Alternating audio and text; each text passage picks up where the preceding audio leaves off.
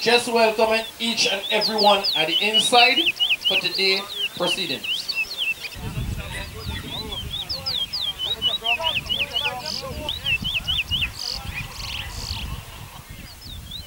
Right, all positive members on board, please.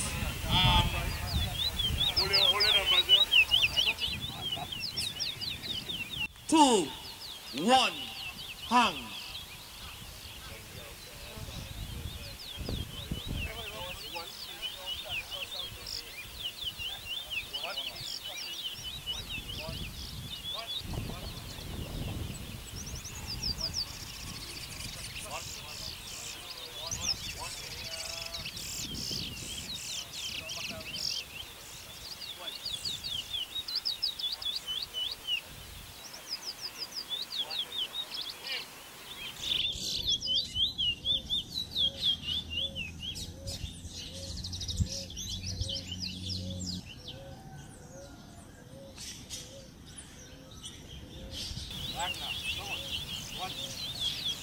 Five, 4, 3, 2, 1, on hand.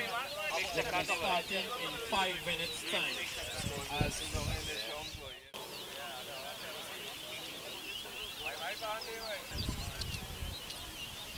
hang. Please, make it clean.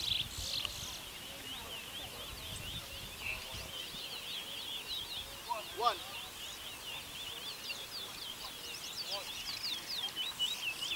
One.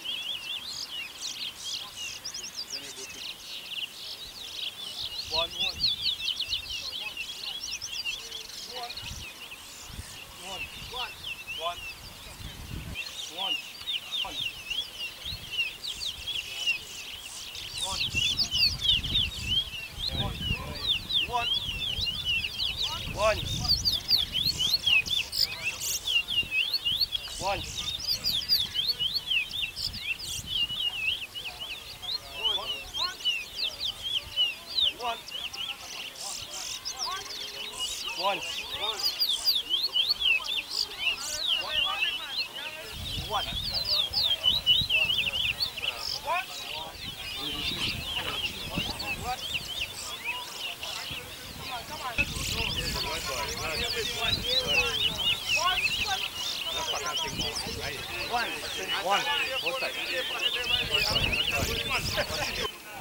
The event today is just as a normal competition that every other clubs have in different areas in Trinidad and Tobago.